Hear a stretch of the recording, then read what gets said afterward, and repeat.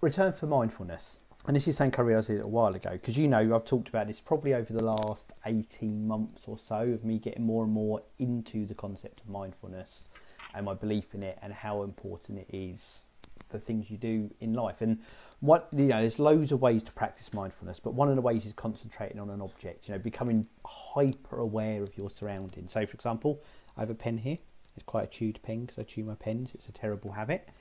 But if I was to really focus on the pen, what the pen looks like, the shape of the pen, the colour of the blue, the fact of the shape of where the lip comes out, the little metal bit here.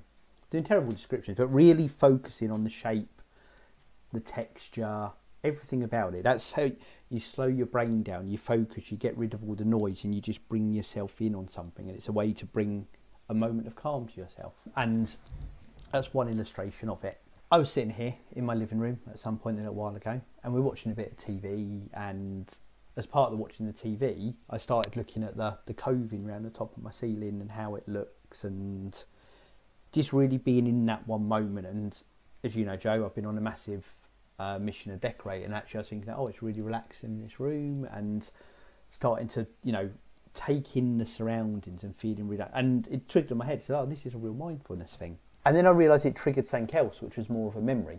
And actually, this behaviour of being very aware of the room and its shape. And I do things like, you imagine, oh, I could change this and put this here, and just, but not like busy, more relaxing and really taking in, again, the shape and everything. I'm labouring on this point a lot.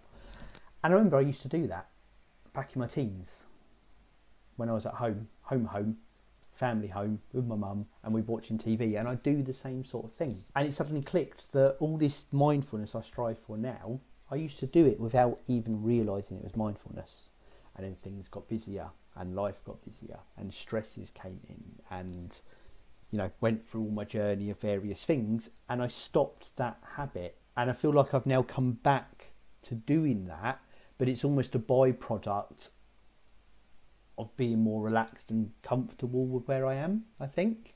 And this is why I say it's a return for mindfulness, in that I think I had that